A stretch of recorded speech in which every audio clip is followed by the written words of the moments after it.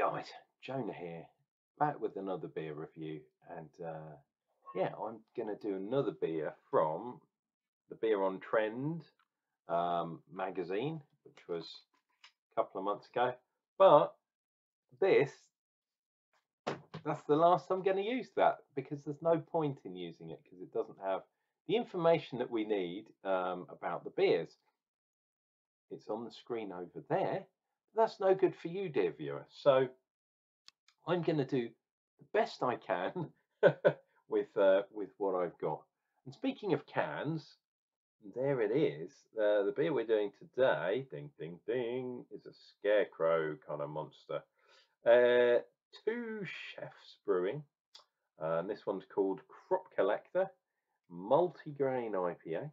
And I guess the grain is why the Scarecrow is up there, which is cool. But it does have some propaganda, so I'm gonna read that with you. You might have to move this thing. It's a multi-grain IPA, as we said. Let's get medieval with a modern twist. This beer is inspired by traditional Gruit and Coit beers that were brewed in the Netherlands during the during the Middle Ages, it says there. Can't even read that off the screen, my God. Time before hops, where other things were used. Gruit is named. With herbal mixtures that they used to use instead of hops, that is. With the beer, Coit beer, okay, interesting. Also used herbs in their mix and their construction. With a malt bill of oats and wheat. Very interesting. The things come around and go around as we go through all the different periods, etc., etc. Monster IPA. Interesting. Oh, okay, because that dude is a monster, the Scarecrow. Oh, it says some other stuff here as well. We created this tasty brew. You know what, right? I don't know if I can read all of that stuff. Let me read it off the can, because it might be easier. Oh God, my eyes are terrible. We created this tasty brew as a homage to these old school beer styles. Okay, fair dues.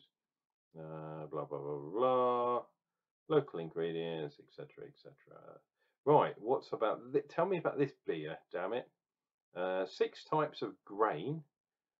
Wheat, oats, spelt, make for a rounded and smooth body. Maize, rye adds some spiciness. Yep. That's only 5. Where's the 6th one? That's weird. Okay. Oh, I guess it's got malted barley in as well. It doesn't say it has, but I imagine it has. The hops are Simcoe and Nelson Sauvin. My God, that's absolutely interesting. Like, ridiculous. Right, let's wipe this. Like my brow, it needs a good wipe after that. Jesus Christ. But let's go back to this dude again, which is pretty cool. So I usually get wine kind of things over, and it's quite light. But then Simcoe is quite juicy, so this will be interesting. Oh, and look at the top. It has a gold top, which is pretty cool. My God, it's all going a bit, Jesus, it's all going a bit pear-shaped, shall we say. And this can was very taut, so I'm opening it carefully. That famous place in Wales. Carefully, you see. Isn't it, blooders? And that's quite topical considering what's happening in the news at the moment. Carefully. I think old Hugh is from Swansea. But anyway. Oh, that's nice. That's more hoppy than I thought. Anyway, there we go. Gonna do one of those cheeky things. Not too much on the nose. Just under a finger's head. We'll call that 3/4 finger, but lovely white, fluffy bubbles there. And as you can see, frosting up the glass already because it's been in the fridge for a couple of days. But it is not clear. It's not fully opaque either. You can see through it, but definitely got haze on that bad boy. Oh, and I am getting that wine kind of thing coming through. So possibly the Nelson in dry hop. Who knows? Looking forward to this one. Different kind of IPA. How strong is this one? I didn't tell you. There was so much information on there, which is good. Don't get me wrong, but it's in one of those red balls. There we go. 5.5% ABV, and it even says Monster Series. So I guess that guy there is the monster, although an alien spacecraft coming in on the side. It's a bit bizarre, isn't it? Right, cheers and beers. I'm mumbling like an old buffoon, dear viewer. You wouldn't want that. Cheers.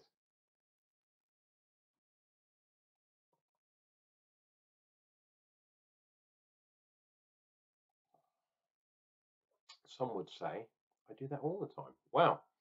Okay. Quite hoppy. A lot of residual sweetness there. Wow. Good amount of hop bitterness.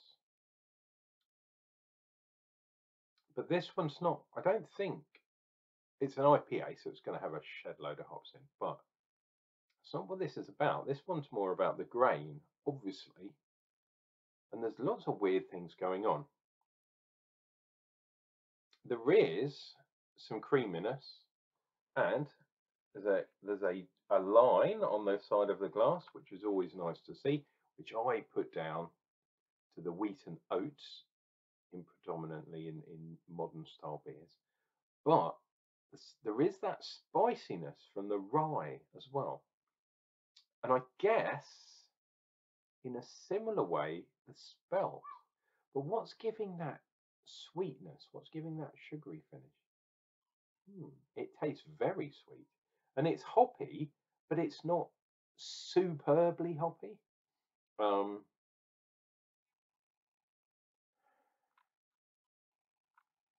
And it's not superbly juicy either. So I think the hops are playing second fiddle here to the malts.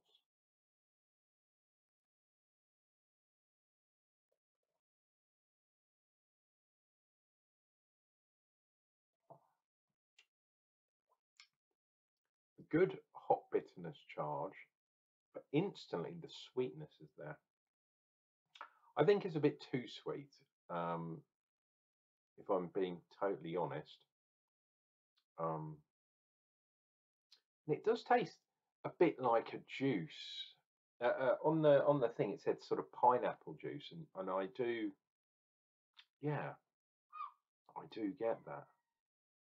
But it's all, and then that's that weird spiciness. It's kind of like a sweet biscuit. You know, sometimes if you eat those biscuits, and they've got obviously lots of sugar in, but they've got some different grains in there. But it just, yeah, for me, that's far too much sweetness there. And the only reason really that it would be there is to balance the kind of hoppiness, and it's not that hoppy. I mean, it is a hoppy beer. I can taste the hops in there, but it's not like obscenely hoppy like a West Coast IPA. In the noughties, they used to be ridiculously hoppy, over 100 IBUs. I think that my best was about 150 IBUs, and my mouth was like puckering up from the bitterness. And you did need a bit of residual sweetness, usually coming from crystal malt in those days. But I don't know what's going on here. It's not very well balanced, in my humble opinion. Dear viewer, if you can get hold of one of these, why not try it out? It is the Two Chefs Brewing Monster Series, and this one's called the Crop Collector. I've had quite a few beers from the Two Chefs, and they're from Amsterdam, I believe. definitely from Holland or the Netherlands, shall we say. Um, they are definitely a trendy brewery. Um, although haven't been to their brewery, I've been to Amsterdam a few times, but I've never actually been to this particular. I haven't been for years, like over 10 years. Um, but yeah, I quite like to go to this brewery. In fact, one of my friends from work is actually in Amsterdam, I think, at the moment. So, Shamon to you. She's a DJ, I believe.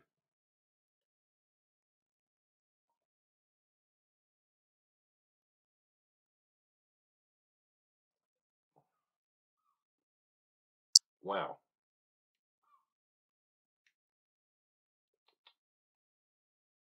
So, yeah, really sweet, juicy. That orangey thing is there from the Simcoe, um, but there is a bit of pineapple there. Um, but it's like pineapple juice, but sweet pineapple juice. It's very bizarre, and I think maybe I'm not suggesting they put extra sugar in mixed in with the malts, but the amount of malts perhaps um, versus water and the residual sugars, especially the long chain ones that haven't fermented out, pardon me, still definitely in this beer. It's absolutely shocking. It's a monster, um, as they say. This has been a slightly surprising one, to be honest. I wasn't expecting this beer to be very sweet, but it is. The Two Chefs Brewing Scarecrow Crop Collector Multigrain IPA. Ridiculous. You can have a wee look on the back.